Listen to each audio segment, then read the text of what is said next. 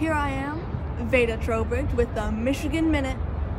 So, for this, we are going to be talking about the NCAA Wrestling Championships, Session 1.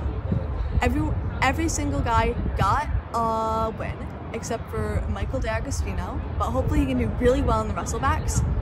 And then Willouan got a takedown in his match, which then secured him the victory later on.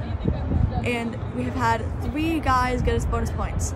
These 3 guys are Shane Griffith, who got us a tech fall thanks to riding time, Lucas Davidson, who got a pin, and Jaden Bullock, who unfortunately the other guy had to have a mental forfeit, but hopefully he's doing just fine now.